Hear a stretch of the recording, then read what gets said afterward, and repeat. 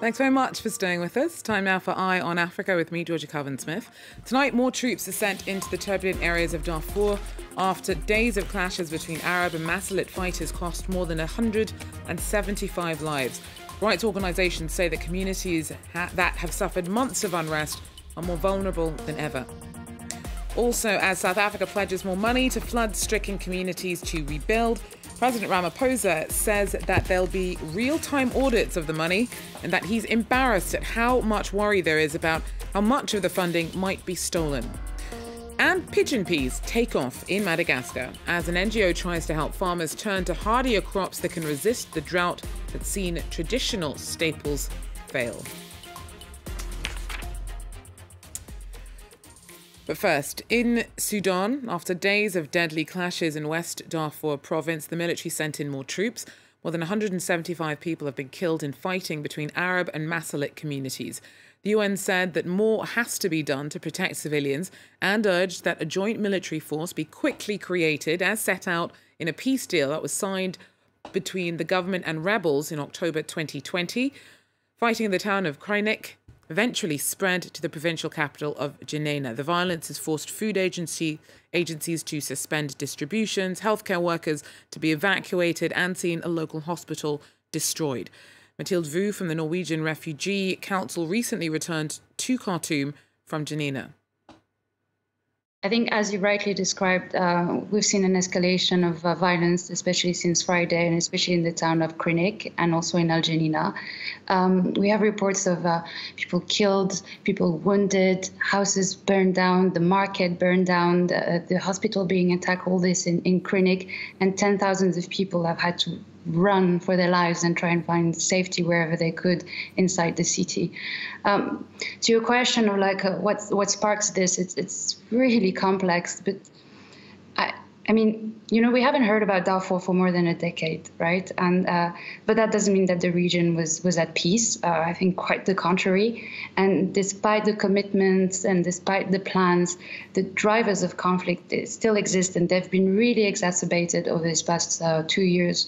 The issue of distribution of land and resources, the topic of justice, the topic of impunity, none of those have been completely addressed. And so they are all contributing to the violence that we're seeing today. So, as you mentioned there, many of those affected in this latest cycle have been hit again and again by prior violence. How are they coping with this latest bout? They're not coping.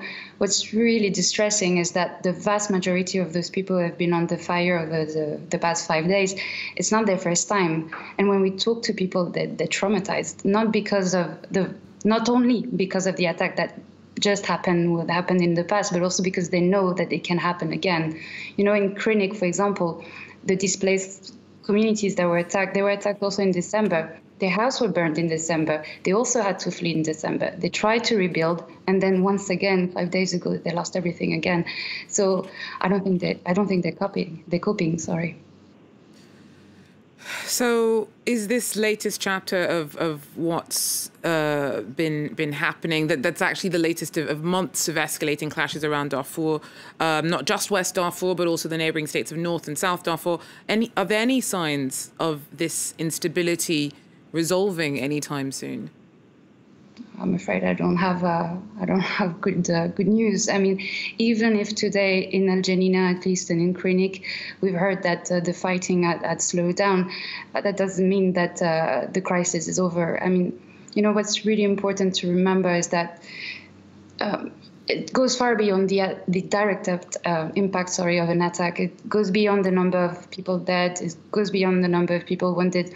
It's about also the number of people who survive, and who will be displaced for months, if not years. And so when I was in Al Genina last week, I talked to people who had been displaced a year ago, and they were still struggling to survive today. They were living on the makeshift shelters, on the rugs. They had barely enough food to feed their family. They couldn't send their kids to school. There was no protection, no security. They couldn't really go out to go and travel and work as well. And, the UN is saying that in September, we're heading towards a major food crisis. I think they say 18 million people are likely to be food insecure. because of an economic crisis, because of poor harvest, but it's also because of conflict. So in places like Darfur, if people cannot go to their farm because of insecurity and because of conflict, they can't harvest, they lose their means of livelihood, and then they can't feed their family. So I'm afraid that even if this specific attack settles down, we'll still be faced with a major humanitarian crisis, and that deserves way more attention that it's receiving right now. Mathilde Vu there from the Norwegian Refugee Council speaking to me a little earlier on. Now, a second person has died of Ebola in northwestern DR Congo. It comes days after the emergence of a fresh outbreak of the disease, and the 25-year-old patient who died was the sister-in-law of the first case. Now, he began showing symptoms on April 5th, was eventually admitted to a medical centre in Bandaka in Equator province, and died on April 21st. The WHO says that the original transmission may have come from an infected animal. At least 145 people came into contact with the confirmed cases, and they're currently being monitored. On Tuesday, in setting out his plans to help the parts of South Africa that have been rocked by deadly floods, President Cyril Ramaphosa said that it was a shame at how much of the debate was around the likelihood that resources would be stolen or squandered. Ramaphosa told Parliament that people have become tired of corruption and said that oversight of the flood relief funds would be thorough and include real-time audits. At least 435 people were killed and dozens are still missing after the devastating floods and mudslides that rocked KwaZulu-Natal earlier this month. Nadine Theron tells us more about Ramaphosa's plans. First thing he did was he had National Treasury released 1 billion rand immediately. That was about a week ago. And now more funding will be mobilized through the fact that he declared a national state of disaster.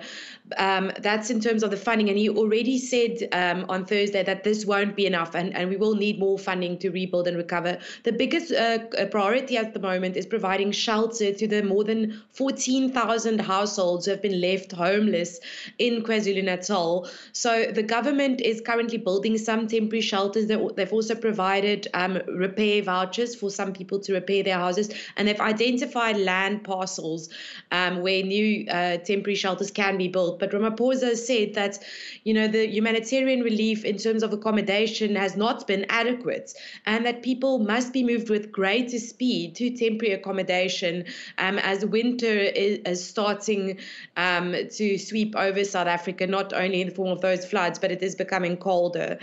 And that's been the priority. The government has also provided social relief grants, including food vouchers for affected families and burial vouchers, as well as vouchers for school uniforms. But those are all once off, just for this month. After that, people will kind of be on their own. Well, Ramaphosa has also tackled the question of potential looting of relief funding. He did that pretty head on. What did he have to say? Well, yes, and that's, of course, after the Special Investigations Unit found that more than 8 billion rand was spent irregularly on COVID-19 related government procurement, and 62% of those procurement processes were irregular. So this time around, as you said, they will be conducting audits throughout in real time to make sure there's no wastage or fraud. And Treasury will also be strengthening its reporting requirements, and it will be publishing the details of all the disaster-related procurement by public institutions on the Treasury's website so the public can scrutinize it at all times. He's also established an ad hoc joint committee consisting of 20 government officials who have been tasked to oversee the disaster response, and they are going to report back in November. They're supposed to monitor it. But, despite this, opposition parties have openly expressed their distrust in Ramaphosa's efforts to curb disaster. And some said that they don't trust Ramaphosa will keep these promises of keeping out corruption because he has been making these promises for years and he failed to keep them during the COVID-19 pandemic. Nadine, there are there for us. Now, in southern Madagascar, a local NGO is encouraging farmers to switch to farming pigeon peas. Now, they don't need much water to grow and could help with food shortages caused by drought. Laura Berstecker tells us more. Kazi Zanapijo had long struggled to grow edible crops in the arid fields stretching across southern Madagascar. For years, the mother of 10 had to eat cactus and wild plants to survive. But since switching to pigeon peas, a drought-resistant vegetable, she's been able to make ends meet. I used to plant other crops, but they didn't grow. Since I started planting pigeon peas, I've harvested a lot. It's what allows me to feed my 10 children. The thin, shrub-like plant requires little water to grow. It's also highly nutritious and good for the soil, and is already a staple in India and other Asian countries. In Madagascar, the culture of pigeon peas is being promoted by a local NGO, which provides seeds and training to a handful of farmers. Others, like Zanapijo, simply began emulating their neighbors after seeing their successful harvests. They probably saw a plot nearby with pigeon peas and realized it was working well, that the soil wasn't being blown away by the wind. They realized they could earn good money with it, so they studied the techniques and tried to copy them. The resilient crop also yields thin branches that can be sold as firewood at the market. Since switching to pigeon peas, Zanapijo says she managed to save enough money to build a rainwater reservoir for her entire village. Well, that's it for Eye on Africa. Thanks for joining us. Do so again. Take care.